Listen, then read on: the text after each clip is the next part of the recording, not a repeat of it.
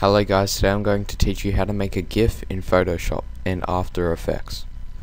First you want to go to File, New, and then I'm going to be doing a 200 by 200 avatar and have 72 resolution, RGB color, all that. Alright, so then press OK. And now I'm going to start with a background. I'm going to make it a basic say a bluish color, cyan, and then we'll add another layer and then we'll put some text over it. We'll use Best New, the font. Alright, so we'll write Aiden, which is my name. I'm just going to change the color because you can't really see it. I'll make that, I'll say a grayish color so we can use effects properly. Alright, so we'll center that. Alright, and then we'll go to blending options by right clicking on that text layer, and then we'll change some things around. We'll give it a gradient overlay with, I like the soft light effect, it makes it look pretty cool. I'll leave that on 100, and then I will go to inner glow, linear dodge, add 20 opacity, 10 noise, and have that on white. That looks pretty nice when it has the 3D effect as well. Alright, now we've got that, we'll go to 3D. Well, I'm going to do 3D and have it animate as well at the same time so it looks good. Alright, 3D, we'll just load that up and you can see it's already done some 3D stuff already. Then we'll go to the text here, Aiden, and then we'll give it some extrusion depth. Just let it load. Looks pretty nice like that, I'd say. And then I like to go to this option here, cap, and then give it a bit of strength, say 10. I usually do around 10, and then that's pretty good, unless you want to go to the extrusion, and then maybe I could have this maybe a bluish color around here. That looks pretty cool. You can see it's done that to it, and then press this button here, just render it out once you've done. See, it's rendering, getting much clearer. You don't always have to wait for this to finish. You can just press ESC in the top left of your keyboard to just stop until it's pretty much as clear as it can get, which I'll do now. Yeah, and then I'll go back to layers, and then I'll right click the text here, convert to smart object, then it'll get out of the 3D workspace. And now we can do things to it, such as sometimes I add another effect to it afterwards because it can change and look a bit better. Maybe a drop shadow, I like to add that. You don't have to have full opacity, maybe around here might look nice, just a little bit of opacity around here. That looks pretty cool. And then maybe another gradient overlay with soft light. You can see the effect it has there. That looks pretty cool here. And I'll go OK. Now what we've done is the 3D text. That looks pretty cool. Now I'll add another layer, and I will go to my brushes, and I've got a lot of brushes here. I'll say I like these type of ones, the debris ones. They look pretty sweet. I will make it a lighter color, maybe here, so it stands out a bit more. That looks pretty nice. Then we can give that a nice gradient overlay. I'll say just normal. I'll change this gradient maybe to that, something different. It's not really noticeable, but I'll keep it on there. Alright, then I'll go to OK.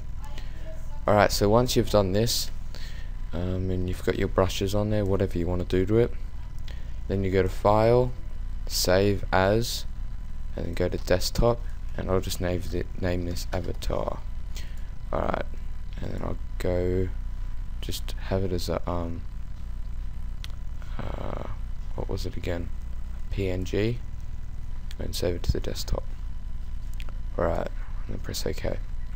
And then you want to open up After Effects, and then go to File, import, and then choose your file, which you just saved then. I chose this one, this avatar, and then go to import, and then you've got it here, and then you want to go to file, new composition, sorry, just go to new composition here, and then make sure it's 200 on each, or whatever. I did 200. You don't, whatever size you did for your the file settings for your photo you just edited before, and then the duration, how long you want your picture to be animated for. I have it 7 seconds, so go to OK. We can always change it after, so it won't matter.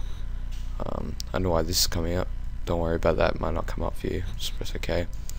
And then we've got this picture here, which I just made quickly, and we'll drag that in here. Alright, so it's in here, and then this is when the editing comes in. Alright, so I'm going to right click here, go new, and then solid, and I'm going to go OK. And I already have some effects on here. I've got this thing called Video Copilot, and then optical flares. What it has, it's got all these flare effects and stuff. You guys can get it as well. It's got a really large amount of effects and stuff. It's really helpful. I'm going to go to this one here, and then the streak, and press solo, and I'm going to change the rotation a bit around here. Looks pretty cool. And then I will make the brightness a bit less and make the scale around 1000, which is the max. Have a bit less on here, say around here or something. Looks nice. 53. Alright, and then I'll go OK, and then I'll go to the mode, and we will change that to screen, which is here. You can see it's on here. We'll move this one here. I will put it up here, and then I will go down on this, go to effects, and then it's called optical flares, and then choose the position XY. I'll click down on that, and then I'll move this for how long I want it to, the light to go down past my name, the animation. I want it to go about 2 seconds, so I will then change this. I'll move it over till it basically gets out of the view. Alright, and then it's got this here. It'll have our animation like that. Alright, that's pretty cool. I probably don't want it going for 7 seconds. I want it to repeat, but not automatically, like as in, like, I don't want it to keep going. Like, just repeat the process after it gets to the end. I want it to have a bit of time to for nothing to happen, then it to do it again. Alright, so I've got about 4 seconds or so, 4.1. So I've got it there, actually about the middle of 4 and 5. So that's good, and then we'll go to project. I like to just press shift, have both of these selected, and then I right click and then go to pre-compose, click on that, then OK. So it's just in one thing, it's more easier. So you've got it selected, and then make sure you go to composition, add to render queue. Once you've done that, click on best settings, make sure it's got quality, and then best here, make sure resolution full, and the size, make sure it's your right size and everything, all the things you want. And the other thing, make sure you've got your frame rate down to 15. That's what you want to have it at. Make sure you do that. Alright, then go to OK. Alright, now go to lossless. Make sure you've got your format at QuickTime. Click that, and then go to OK. So it should be all good, and you'll have your little nice animation there, and then it will repeat. It'll just keep going like that. It'll look really cool afterwards. Alright, so go back to your render queue and go to render. That's just rendering up.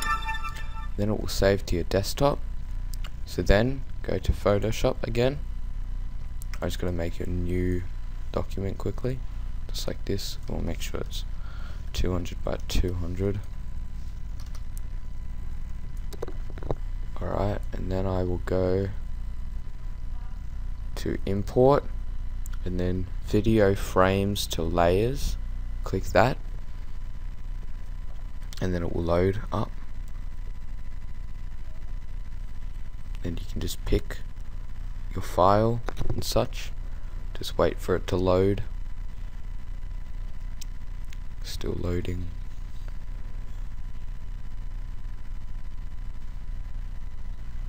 Alright, here we go. And then I will go to what I just made, which is the comp1. That's what we just saved then, or whatever name you made it. I go to this, I go to open, and then I will go to OK.